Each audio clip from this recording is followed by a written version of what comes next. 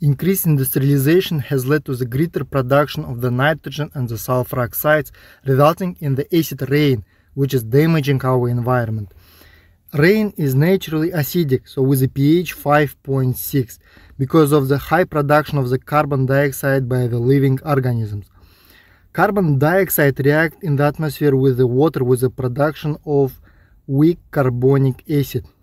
Carbonic acid can dissociate HCO3 minus plus H plus, so all of them will be aqueous. So here we can find that it is a weak acid.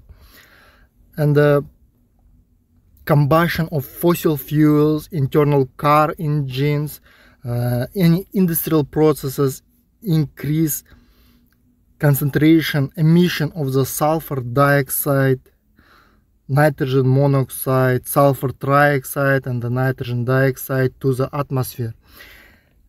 Naturally, sulfur dioxide in the air from volcanoes emission, and the nitrogen monoxide formed during the lightning storm by the reaction of the nitrogen with the oxygen. However, the high emission of these gases lead to the reaction with the water. Nitrogen dioxide react with the water with the formation of weak nitrous and the strong nitric acid, and the sulfur dioxide reacts with the formation of weak sulfurous and the strong sulfuric acid.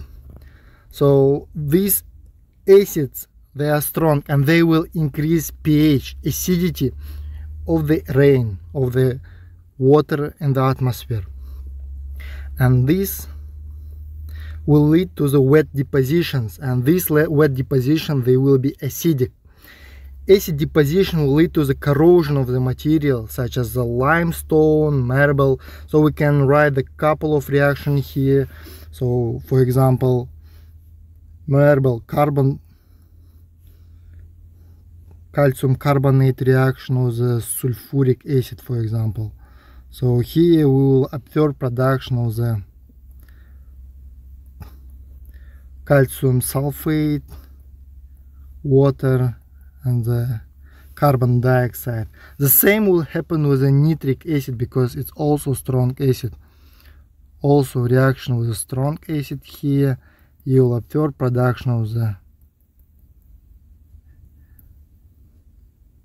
calcium nitrate plus water plus carbon dioxide. They are in the same way can react with the iron, lead to the rusting. We also can show reactions of ferrum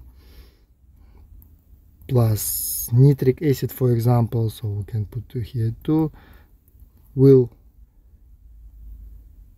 speed up rusting process and damage any materials.